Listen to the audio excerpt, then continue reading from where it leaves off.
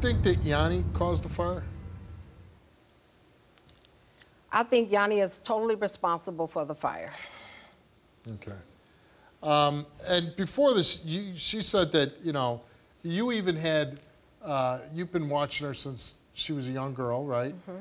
And that you even had something to do with naming her. Right. So you were obviously a big part of her life. Yes. And where's the relationship now?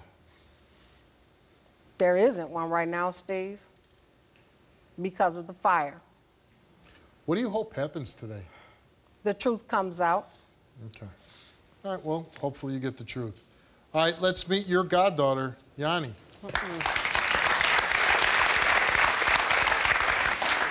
Stop being dramatic. You're freaking dramatic. Your dog is living. I had glass in my foot for hours. You was never there. My dog died for 90 minutes. He had to be resuscitated. There was paramedics there. Why didn't you have them take the glass out your foot then? It wasn't hurting then. I wasn't thinking about my foot. It was children that was involved. You're bogus for this.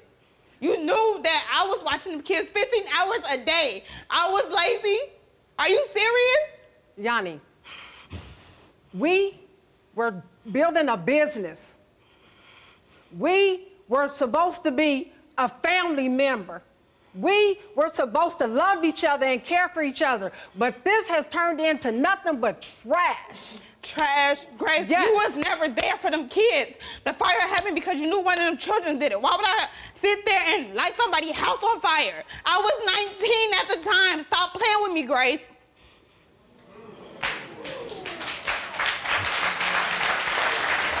Tell me about the day of the fire. What happened? So the day of the fire, I was in Grace's room. It was me, an infant, and two other ones was, one was in the bedroom, one was in the bathroom. He was in the shower. And I was cleaning up Grace's room. Something told me, just get up, check the house. As soon as I got up, when I hit Grace's door, the fire alarm went off. I knew one was in the bathtub. I knew one was sitting on the bed watching cartoons while I was cleaning. So I went in the room with the other child. And I'm looking around to see what's going on. Next thing you know, I see the bed is on fire. First thing I seen on the floor was a blanket. No, Grace did not show me the whole house where safety is. Most people would do that.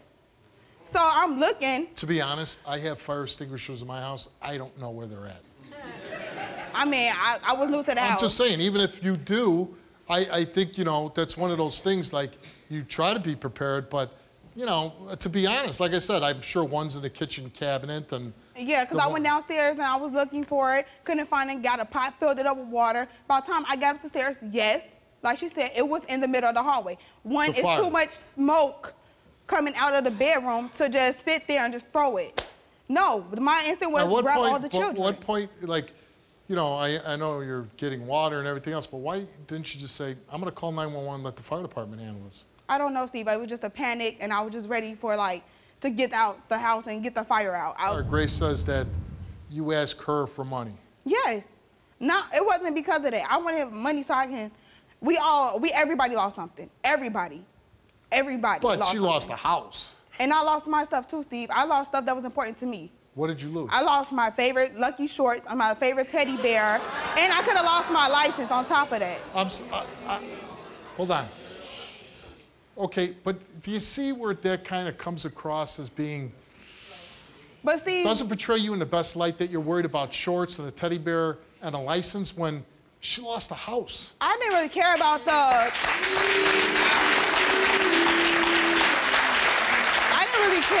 I didn't care about the shorts and anything else. I cared about because the fact she had prior knowledge that I was already going back to Chicago. She did not know that the reason I left was because she was treating me like a child. First off, I'm 19. I don't have children at all. Till to this day, I don't have no children. She sat there, hours gone. The reason why I left was because she was treating me like a nanny. She would paint the picture of us going to Indianapolis to go see survivors, and she was telling me, oh yeah, you want to move to Arizona? And we talked about it, and she flew me out there. I moved all the way across the country because of Grace. Right. And now you say you want to change your name. Yes, I hate it. Because of the fire? Because Grace. Grace accused me. She keep blaming me for everything. Oh, you're the reason for this. What do you hope happens today? I know you came here and took a lie detector test. You know, to prove that you didn't start this fire. But what do you hope happens? Steve, I just hope she gets the truth that she needs. And how has this fire affected you? I've been traumatized from it. I'm very careful. Family don't want me around their children no more. And that hurts. It hurts so badly for somebody to sit there. Oh, you're 19, but you're the one that caused it. That hurts. And you're not with Grace anymore? No, I don't speak to Grace at all after that. Did you move back to Chicago? Yes. All right, Yanee, you took a lie detector test. And we asked you, did you deliberately set the fire that happened at Grace's house? You answered no. Did you accidentally set the fire that happened at Grace's house? You answered no. Did you deliberately allow that fire to spread and burn out of control at Grace's house? You answered no. The results came back the same to each question, and it came back that Yanee told the truth. Now what you have to say?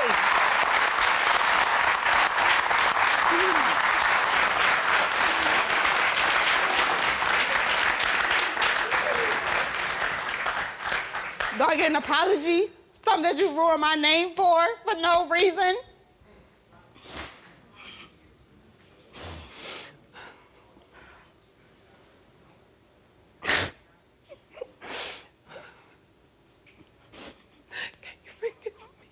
I'll forgive you, but I don't want you nowhere in my life no more. Like, I just can't rebuild it to you apologize and tell family it's the truth that I didn't do it. Well, the truth is out now, Yanee. You didn't do it, but I'm still homeless. I'm still suffering from it. I'm still having nightmares for not having insurance, that I failed my family. I'm sorry you lost your favorite shorts. I'm sorry you lost your teddy bear. I'm sorry that people don't trust you. But irresponsibility is irresponsibility.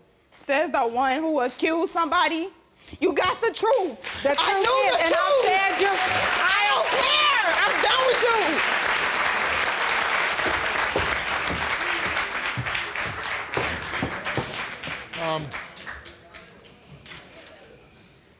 You know, I try to see all sides of this when something like this happens. And, you know, you try to put yourself in her shoes. Here's a 19-year-old girl who maybe was frustrated with the situation. She believed it wasn't what she was expecting when she moved out there. Maybe felt a little overwhelmed watching a bunch of kids. And kind of, you blamed her for this fire, when it turns out she really had nothing to do with it. I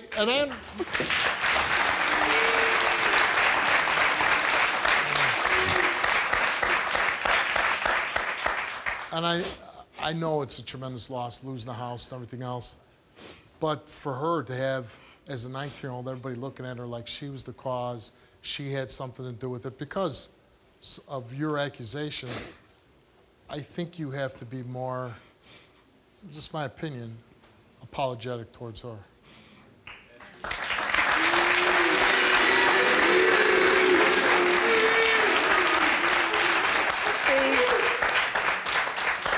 Don't talk to me, talk to her. Yanee, I want to be apologetic.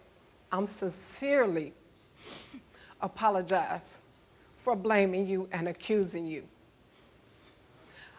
I want our relationship back. I miss you and I love you. You were my baby. Can you forgive me?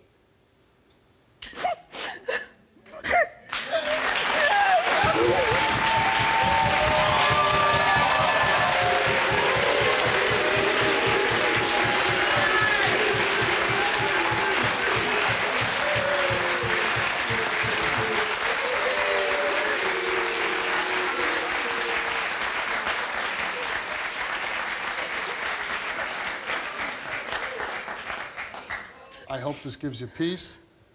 I hope this helps you with the rest of your family, with people looking at you a certain way. And I hope you can mend your relationship because I don't think anybody set out to harm. You didn't set out to harm her. You certainly didn't set out to harm your godmother. I hope this helps you that you two can have a relationship. Thanks for coming on.